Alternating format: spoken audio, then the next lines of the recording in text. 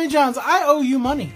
So I get off work and decide to go to Jimmy John's for dinner. Get to the drive-thru and order us number 7, a Coke no ice. He says 944, pull around. I should have known by the tone of his voice something was up. I get to the window and he says 944 with a blank-ass stare in his face. I know this stare. I used to partake in the devil's lettuce.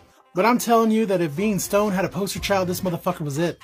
Like he had just got to sample every dispensary along the West Coast. Like he just left a smoke off between Willie Nelson and Snoop Dogg.